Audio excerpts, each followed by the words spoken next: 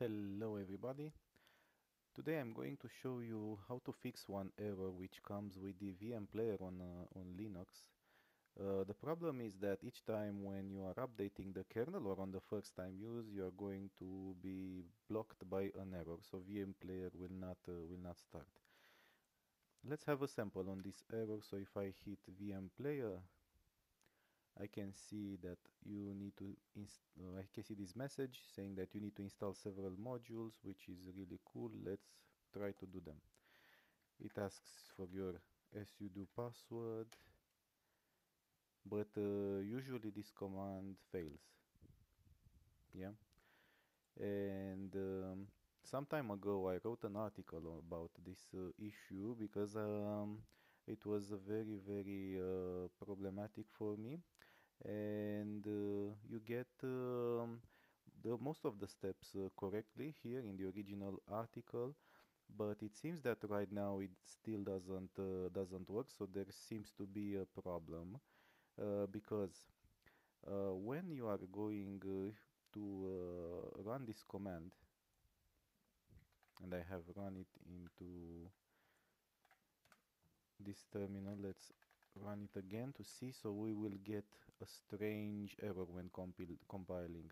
So what happens is that the VM player was updated somehow to a newer version, and it's something going on in there with the modules that I already have. Practically, I have downloaded. So I have a work folder with the host modules right here, and this is the latest that I'm using. And you know, these host modules, they come from this location, right? And it seems that right now that they have been updated. So if we go to the same GitHub page, we can see these modules have been not very recently, but they have in this version, this 17.5.1.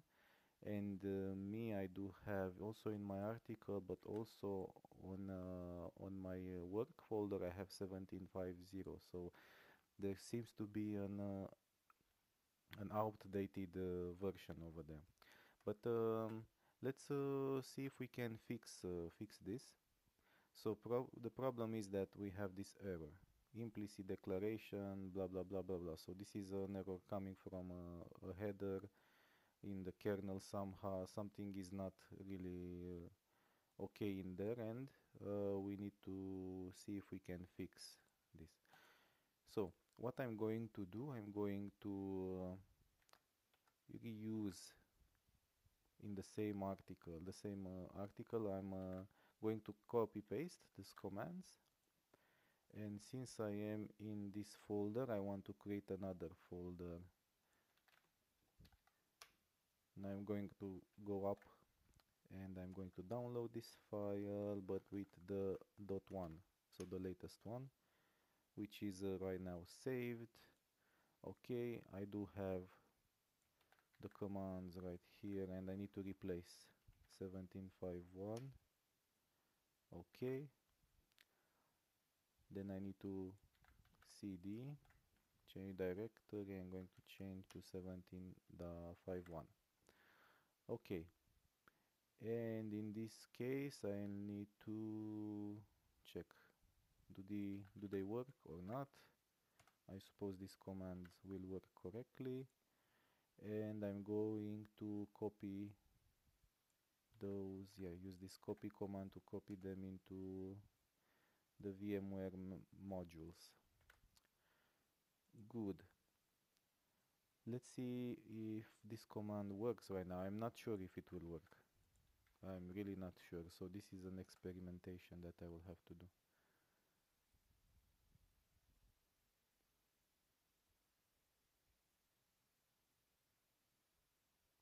Okay, seems just fine. Yeah, now we see that we have the VMware services, and two services are failing. And the reason why they are failing is that these modules have not been registered yet with the current kernel. Practically, whenever you are going to update the kernel, we are going to need to run this command, which I outlined in my article. So there are two commands, one for the VM monitor and one for the VM network module. So what I'm going to do, so if you follow the article, you will see that at some point you need to generate two certificates, and I do have them here, but I'm going to copy them into my new folder, into 1751. Okay, and I'm going to run first this command for the VM module, monitor module, and okay, it has run correctly. Now I'm going to run the second one. Okay, this command will not be necessary. It will say that this has been already enrolled. So practically this command enrolls with the TPM, it enrolls the certificate with the TPM, so that it will start at boot, when you are booting the system. So this step is not necessary at the moment. And let's see about modinfo. Have they been loaded yet or not? I'm not sure if they have been loaded. They are here. Okay. vmnet. Well, I'm not sure if they have been loaded. But okay, let's check it out. Let's check if the VM player works now. VM player. Oh yeah, that's beautiful. So we are out of the error. Now it should run correctly. And if I'm open a virtual machine. If you are doing these steps, practically you lose the list of the virtual machines, but you should be able to find it. Well, I'm not sure where was my virtual machine. VMware, I think. In Windows 10. Okay, and I'm going to use this one, I suppose. Let's see if it powers on.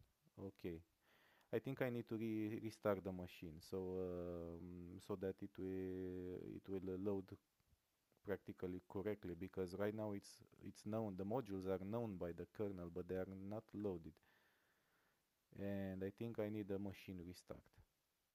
Good. Now I'm back from my machine restart, and I didn't check it yet, so it's really actually my first try. I'm curious if my supposition was correct, so I'm going to load the VM player and try to run the machine. Yeah, now it's a different story, right? So we don't have the error anymore, and we see that our machine is starting. So perhaps there is also a way to load it with the mod probe command, but I'm not sure. I will not check that, so I will leave it to you. So right now it seems that I'm going to, yes, I'm able to run the Windows machine, and yeah, it should be just fine. Network 6, yes, I can allow that. Yeah, let's see if I can browse the internet within this machine. I suppose it should work correctly. Okay, I'm not interested in your Edge version, I'm interested in the internet. Let's see, bing.com. Oh, why are those commands prompting up? No. Okay, search web vmmon.